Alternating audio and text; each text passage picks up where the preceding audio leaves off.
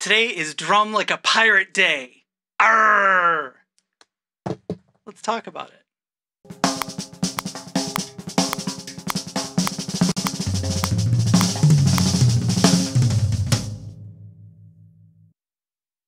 Hey y'all. My name is Penny Larson. Welcome to today's drum lesson. Last week we talked about flow. That mystical, psychological, and or drum groove concept that people talk about it a lot, but never really seem to have any strategies about how to access that state. This is part 2 in a 3-part series where we're going to try to figure out some strategies that we can enter that state at will. Last week there was lots of talking and a bit of playing. Today there will be more playing and, knowing me, still a lot of talking. But the focus today is going to be more on what's going on the drum set. Before we begin today, I want to recommend another couple books. It's typical for me to recommend music books and drum books to students, but for this series, we're going to be reading actual words. The 2 books today kind of go together. The first one is The Inner Game of Tennis, which is a book that is about as old as I am, which means it's really old. And that's by W. Timothy Gallwey. And it's become a classic in how to separate yourself basically into, to oversimplify, a doer and a critic. And we'll talk a little bit more about that today and even more about it next week. The other book that I want to recommend is a follow-on the Inner Game of Tennis, and that is The Inner Game of Music by Barry Green. These books really dive into performance mode and talk about letting go of that critical voice that we were talking about. The concepts in both of those books, overly simplified to a sentence, is get out of your own way. It was kind of the tagline that I used for last week's thumbnail.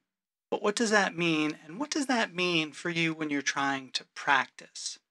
This is not a get out of jail free card. This is not a liberty to not practice specific patterns. It is not some sort of fluffy, there are no mistakes approach. There are all these famous quotes. Beethoven said, the wrong note is meaningless, but the lack of emotion is sinful. I forget the exact quote. Miles Davis said, don't worry about the wrong notes, there aren't any. There are all these pithy little quotes about, oh, there aren't any wrong notes. And if you're on stage, that's absolutely true. If you're in the practice room, it's true and it's not. So what do we do when we need to work on perfecting something, but we also don't want to overthink, we don't want to get in our own way? The short answer is we think about what we're going to do and we stop worrying about how we're going to do it. I have 2 confessions for you this week, and this is the first. This is an incredibly difficult thing for me to do. I am hypercritical, hyper-observant, and I love the minutiae of technique. The how. How do we do this? How do we do this? But I get in my own way, and truth to tell, sometimes I overteach and get in my students' way too. We're kind of all in this together, and so I'm sharing this with you that I have room to grow in this area as well. I'm sharing with you things I know, but I'm hardly a finished product. What does that mean? Just do what you want to do and you don't think about how. Let's take something really simple.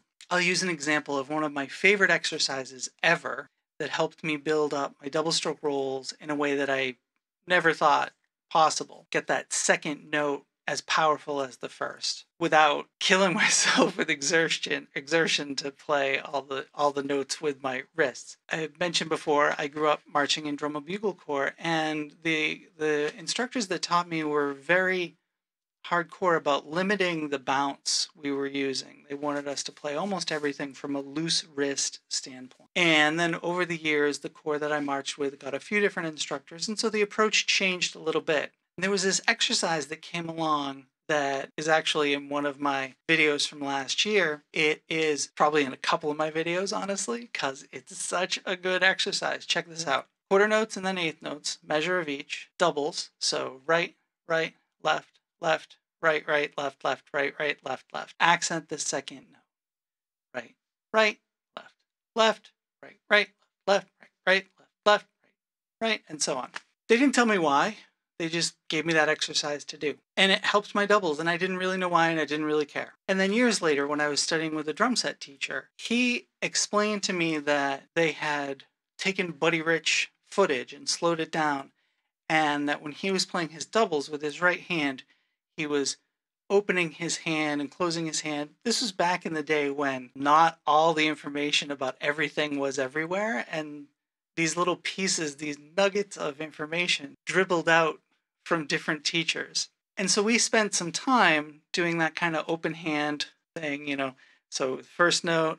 And after doing that for a while and being exceedingly frustrated, just what the heck is going on here? It was probably months, if not a year later, I realized, wait a minute, that is what I already do, and I do it because of this exercise with the accent. So an exercise that was just an exercise, hey, play these notes, play these accents, don't think about why, don't worry about it, just play, was much more helpful for my technique than an exercise specifically based on technique.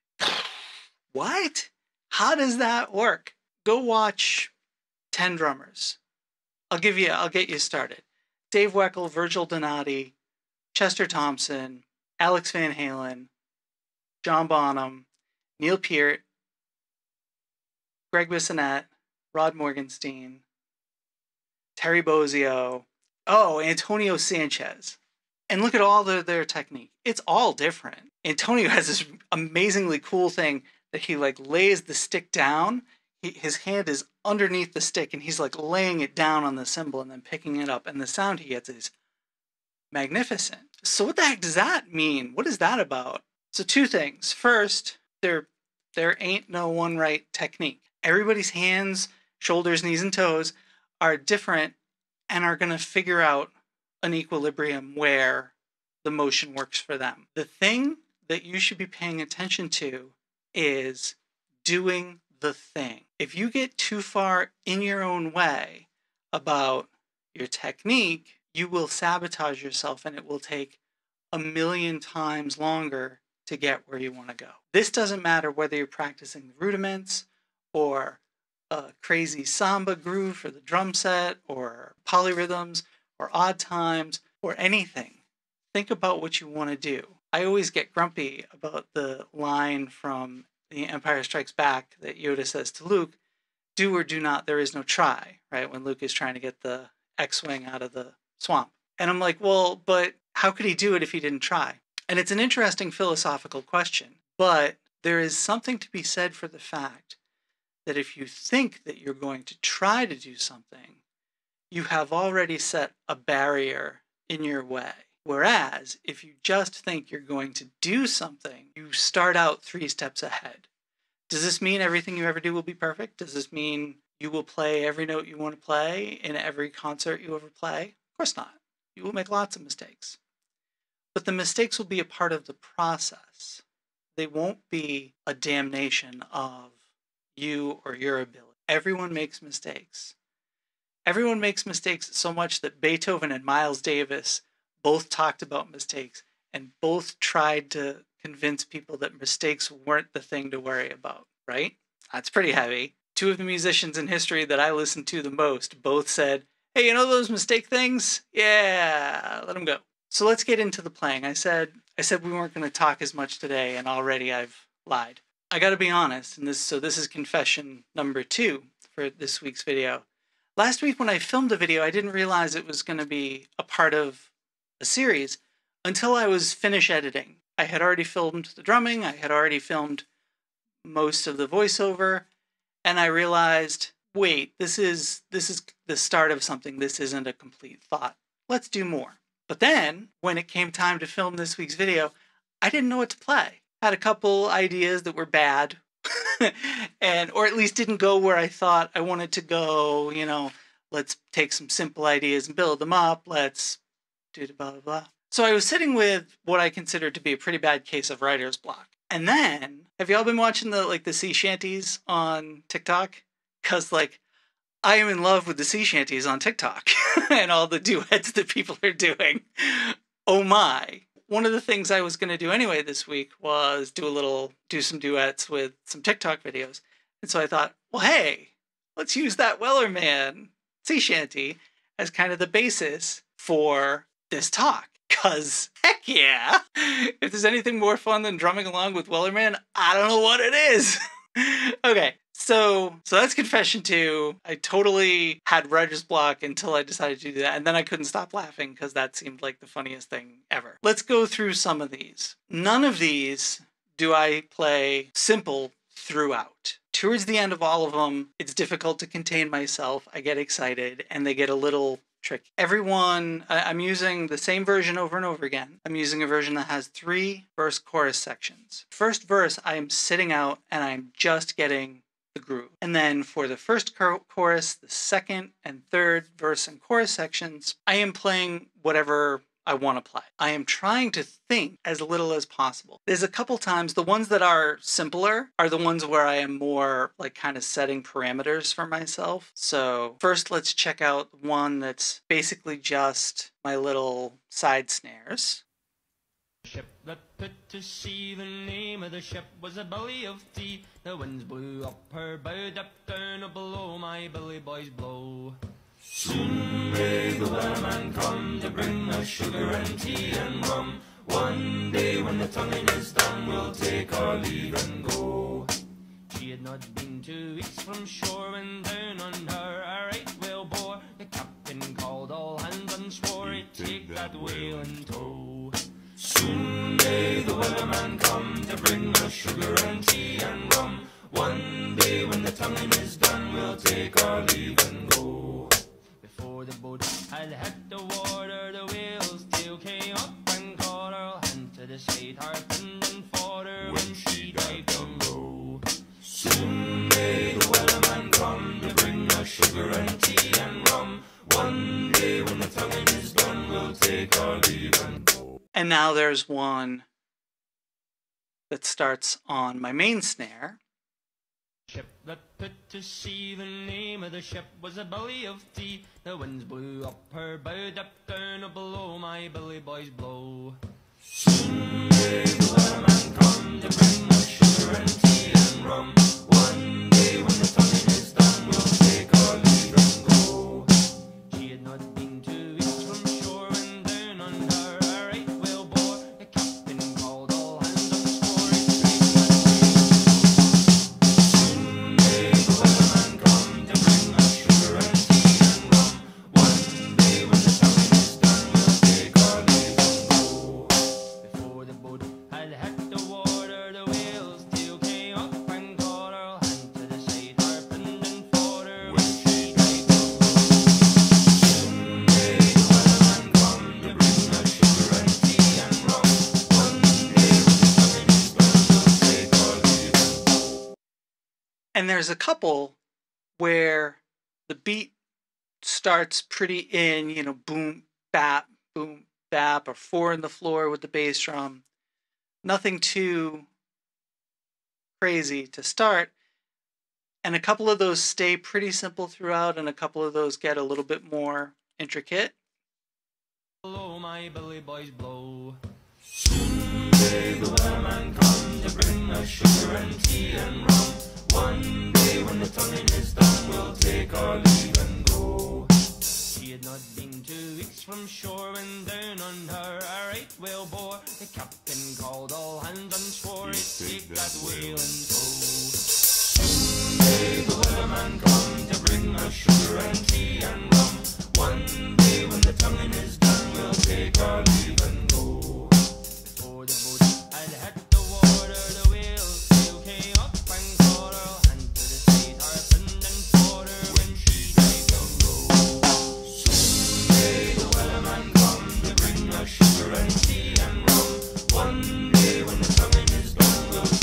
our leave and go. Blow my billy boys blow. Soon may the wellerman come to bring us sugar and tea and rum. One day when the tonguing is done, we'll take our leave and go. He had not been 2 weeks from shore when down under a right whale bore. The captain called all hands and swore he'd take that whale in tow. Soon may the wellerman come to bring us sugar and tea and rum. One day when the tonguing is done, we'll take our leave and go. Oh, the boat had hit the water, the whales still came up and caught her, and to the side harpened and fought her when she died down low. Soon may the wellerman come to bring us sugar and tea and rum. One day when the tonguing is done, we'll take our leave and go. But the thing is, to reference something from last week, when I'm playing those simpler versions, I am trying to make the best choices I can. I'm listening to the song, listening to the melody. I have the first singer is pounding the quarter note, so I'm listening to the quarter note. Sometimes I'm playing with him, sometimes I'm not. But I'm trying to make musical choices. Sometimes in a groove context. Below my billy boys blow. Soon may the wellerman come to bring us sugar and tea and rum. One day when the tonguing is done, we'll take our leave and go. He had not been 2 weeks from shore when down under a right whale bore. The captain called all hands and swore he'd take that whale in tow. Soon may the wellerman come to bring us sugar and tea and rum. One day when the tonguing is done, we'll take our leave and go. Before the boat had hit the water, the whales still came up and caught her, and to the side harpened and fought her when she died down low. Soon may the wellerman come to bring us sugar and tea and rum. One day when the tonguing is done, we'll take our leave and go. Below my billy boys blow. Soon may the wellerman come to bring us sugar and tea and rum. One day when the tonguing is done, we'll take our leave and go. He had not been 2 weeks from shore when down under a right whale bore. The captain called all hands and swore he'd take that whale in tow. Soon may the wellerman come to bring us sugar and tea and rum. One day when the tonguing is done, we'll take our leave and go. Before the boat had hit the water, the whales still came up and caught her, and to the side harpened and fought her when she died down low. Soon may the wellerman come to bring us sugar and tea and rum. One day when the tonguing is done, we'll take our leave and go. But then sometimes I'm trying to make musical choices just completely free. Blow my billy boys blow. Soon may the wellerman come to bring us sugar and tea and rum. One day when the tonguing is done, we'll take our leave and go. He had not been 2 weeks from shore when down under a right whale bore. The captain called all hands and swore he'd take that whale in tow. Soon may the wellerman come to bring us sugar and tea and rum. One day when the tonguing is done, we'll take our leave and go. Before the boat had hit the water, the whales still came up and caught her, and to the side harpened and fought her when she died down low. Soon may the wellerman come to bring us sugar and tea and rum. One day when the tonguing is done, we'll take our leave and go. Below my billy boys blow. Soon may the wellerman come to bring us sugar and tea and rum. One day when the tonguing is done, we'll take our leave and go. He had not been 2 weeks from shore when down under a right whale bore. The captain called all hands and swore he'd take that whale in tow. Soon may the wellerman come to bring us sugar and tea and rum. One day when the tonguing is done, we'll take our leave and go. Before the boat had hit the water, the whales still came up and caught her, and to the side harpened and fought her when she died down low.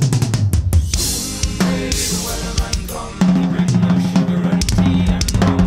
One day when the tonguing is done, we'll take our leave and go. One of the things I used to do a lot as a kid was sit with my drum pad, and I was crazy. It was the 80s, and so I had a boombox, and I used to bring my boombox to the show, and I would put it in the stands and tape the shows and listen to the shows loudly at home and on the drum corps bus on the way to shows, and everyone hated me because I was obnoxious.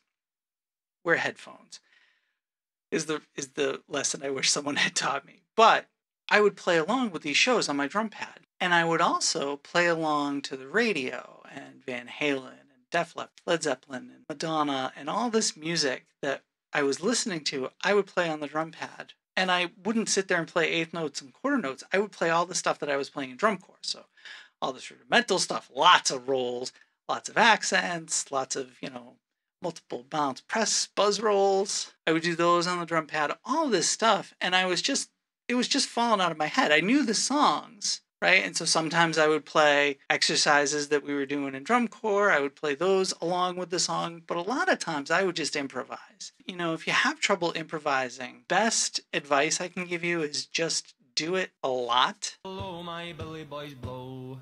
Soon may the wellerman come to bring us sugar and tea and rum. One day when the tonguing is done, we'll take our leave and go. She had not been 2 weeks from shore when down on her a right whale bore. Captain called all hands and swore to take that whale and go. Soon may the wellerman come to bring us sugar and tea and rum. One day when the tonguing is done, we'll take our leave and go. Before the boat set at the water, the whale sailed way up and caught and to the sweetheart and for her when she let go. Soon may the wellerman come to bring us sugar and tea and rum. One day when the tonguing is done, we'll take our leave and go.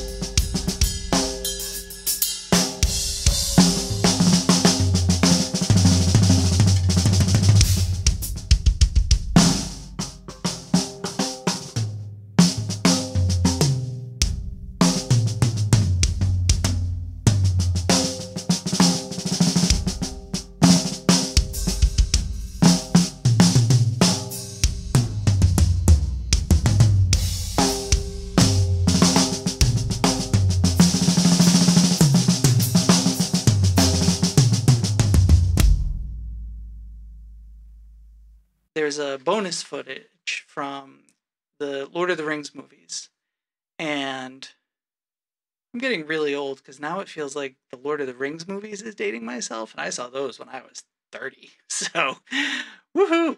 But in the Lord of the Rings movies, there's this scene where one of the characters is drunk. They're in this giant hall, and he's drunk, and he's saying this stuff. And so the actor afterwards was talking about how he was improvising these scenes. And he said, the thing about improvising is 90% of it is crap. And I'd like to think that that's an overstatement. But the thing about improvising is to me, the important lesson about that 90% of it is crap.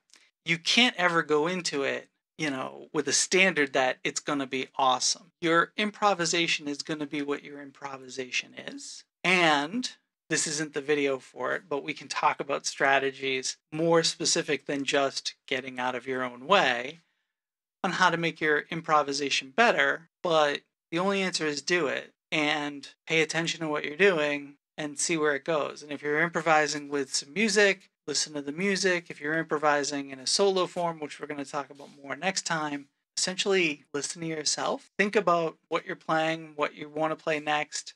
Don't get stuck in that process, that exercise we used. Quarter notes, eighth notes, 16th notes, try and make them perfect. Don't get stuck in that exercise when you're actually improvising. Get out of that exercise. The whole point of doing that exercise is so that when you're playing it, you don't have... It's the same as doing paradiddles to the point that you can do them by rote, right?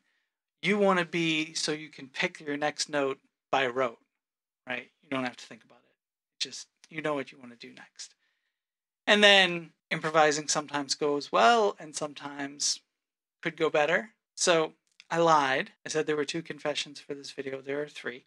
I wanted to play some unaccompanied bits after the several versions of playing along with the sea shanty. None of them are good. I'm going to let you see one of them so you can see it. It's not terrible. I didn't drop a stick, or I didn't completely fall apart. It just rambles. It doesn't go anywhere. It's not what I wanted to do. I started thinking. And so I want you to see what that looks like too. I don't really feel like it's bad from a technical standpoint, but I do not think it's solid musically. And like I say, I want you to see what that looks like.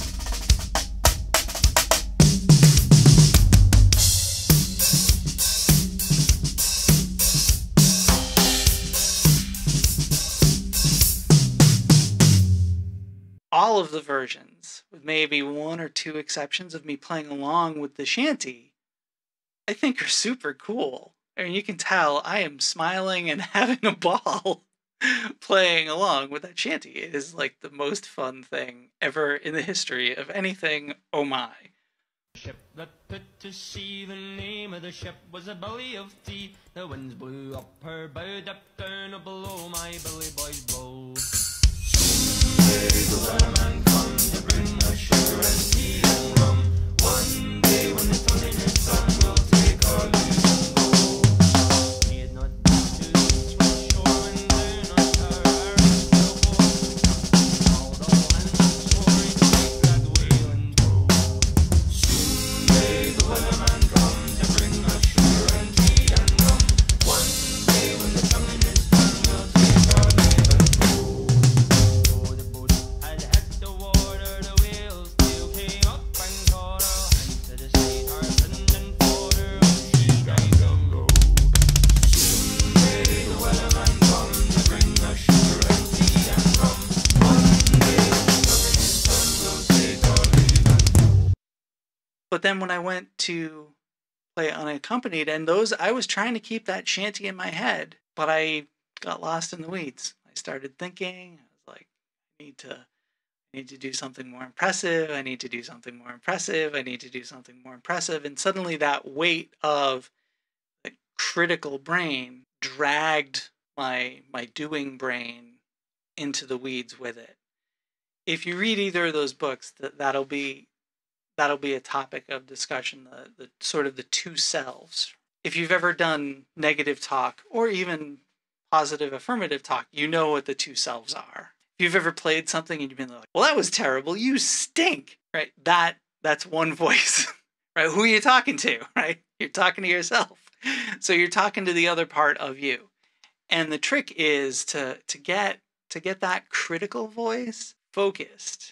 You don't want to let go of the critical voice entirely, or you would never know when you played a paradiddle correctly. Right, left, right, left, left. You wouldn't know without your critical voice if that was correct or not. But when you make a mistake and you play right, left, right, left, left, that's not bad. Mistakes aren't bad. They don't make you bad. They're a thing that happened. I'll warn you right now, both of these books are a little, if you know anything about Buddhist kind of thinking and philosophy, they're a little Buddhist, and that tends to be a little fluffy for me. I'm a little bit more concrete.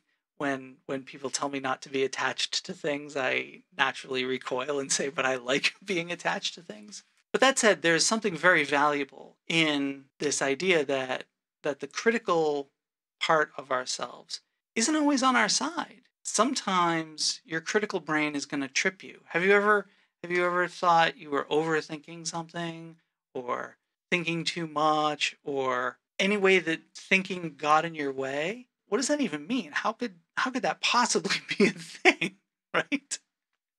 And that's when that critical brain is overactive. Imagine when you're walking around. Do you ever think to yourself, oh, wow, I really blew that one step there. I picked my left leg up too high. Oh, I am such a loser, right? And no, probably, maybe every couple of years, something like that happens. The phrase walk much comes to mind. If you think about why that is, it's because there's a few reasons. One, walking has become rote, to use that word I used easy. You don't think about it. It's totally in the back of your brain. But also because you don't have an emotional weight to it. I'm not suggesting that you let go of that emotional weight to your music making. Whether you started drumming last week and you're like full of joy and excitement and you get frustrated first thing, or you've been playing for 70 years and you can do almost everything you want to, but there's that one thing you can't do, and that frustrates you. I'm not saying let go of that frustration. I'm saying make friends with that frustration. That frustration is how you get better, and also how you know when you're doing what you want to do. So this video has been, if anything, even a little fluffier than last week in terms of language. That's why I wanted to play for you more. Pay attention to the examples I showed you. Listen to the chant, pay attention to what I do with it. The simple things I do, the more complicated things I do. Pay attention to how much fun I'm having. Ask yourself if it looks like I am overthinking. And then when we go to the unaccompanied example, ask yourself if it looks like I'm overthinking, because I am. Spoiler. Okay? So hopefully you'll be able to tell some difference. It is harder, I think, to play unaccompanied than to play with something else. As a drummer, I was never super excited about playing by myself. To me, the whole point is conversation and interaction. And even when it's just a recording, I feel like I'm bouncing off of someone else's ideas, especially with these sea shanties. Oh my God. I apologize for being so like just silly gaga about the sea shanties, but no, I don't. I can't help myself. They're just so cool. That's going to bring us to the end of today. There's a lot of playing to watch. There is also a lot of talking. I told you. I warned you that even with more playing, there would be more or as much talking. And so pay attention more to the playing than the talking. If you want, download the Sea Shanty 2. If it's not your thing, find something that makes you as giddy as this makes me. And just play. Play quarter notes, play eighth notes, play really simple. Think to yourself, okay, I'm going to try and mimic the melody. Okay, I'm going to try and contrast the melody. And have these really general thoughts in your head. But then when it comes to the actual playing, just think about the notes you want to play. Don't think about how you're going to get there, how you're going to do them. Just do them. If you can record yourself, all the better, because then you'll be able to see, oh, hey, wait, when I went for the bell of the ride cymbal, my arm did a weird thing. And then you'll know for the future, oh, wow, okay. Try to make your motions natural, sure. But when you're actually doing, don't think like that. Just do. Next week, we are going to go whole hog into ultimate flow freedom for both playing with music and also with soloing. Next week we'll be back to like last week. There'll be more specific exercise type examples as well as some more observing me demonstrate. I hope you found something useful in this lesson. This is something that is my favorite part of playing, is just playing from my heart and letting the ideas come and just creating. Sea shanties. Arr! Okay, I'm sorry. If you liked this video, I would appreciate a thumbs up. And don't forget to subscribe and hit the little notification bell icon. I also just started a Patreon, and I will include a link in the doobly-doo to that. If you would like to join me on Patreon, there's going to be all sorts of rewards. I'm sort of just working some things out, but some basics are early access to videos, a lot of extra footage, being able to vote on some topics. It's also one way that you can get like a private lesson with me, just as a simplified form of that happening. And so I would love your support there. I will see you next week when we will wrap up this 3-part meditation on flow. I've been doing these videos on flow with that same general flowing spirit. I haven't scripted things out too much. I haven't thought too much. I've just kind of done them. After next week, I am sure I will get back to the script because that is my nature, even when I think flow is good. So, thanks again for joining me, and I will see you all next week. Love you guys. Take it easy. Bye.